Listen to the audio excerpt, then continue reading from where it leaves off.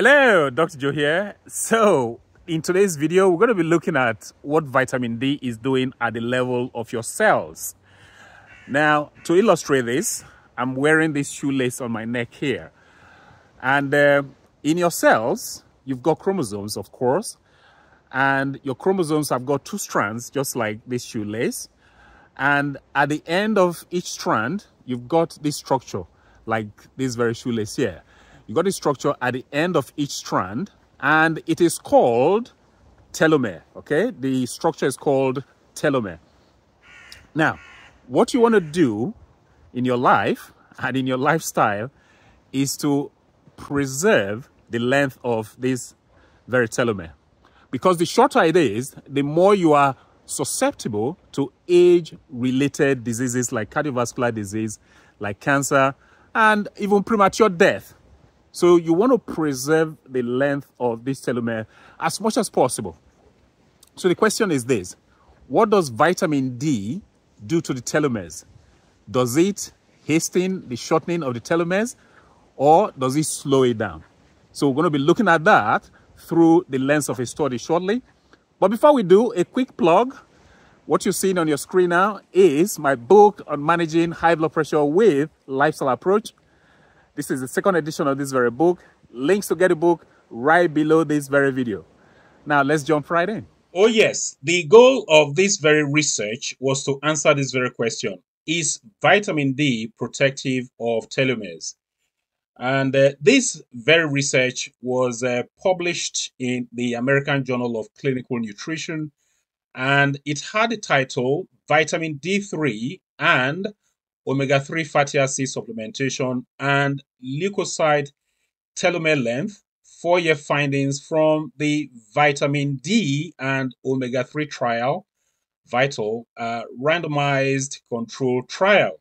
So how did the study authors go about the study? Well, they recruited 2,571 study participants, and they gave them 2,000 international units of vitamin D per day, okay?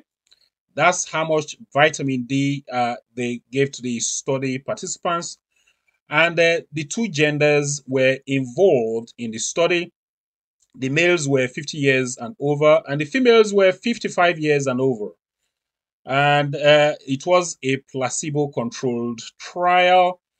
And the other thing they did, and this is the main thing actually, the study authors measured the telomere length at baseline, okay, in year 2 and year 4. So telomere length was measured at baseline years 2 and 4. Now, let's look at their finding. So the main finding was that vitamin D preserved telomere length by 0.035 kilobase pairs per year of follow-up. That's in comparison to placebo. Now, this 0.035 kilobase pairs might not sound like a lot, but it is huge, okay? It is huge. And it is something to be appreciated. Now, in total, over the 4-year period, vitamin D3 supplementation significantly decreased the leukocyte telomere length attrition by 0.14 kilobase pairs over the 4 years. This is in comparison to placebo. So biologically speaking, this preservation is really, really significant. And that's the reason they use the word significant there.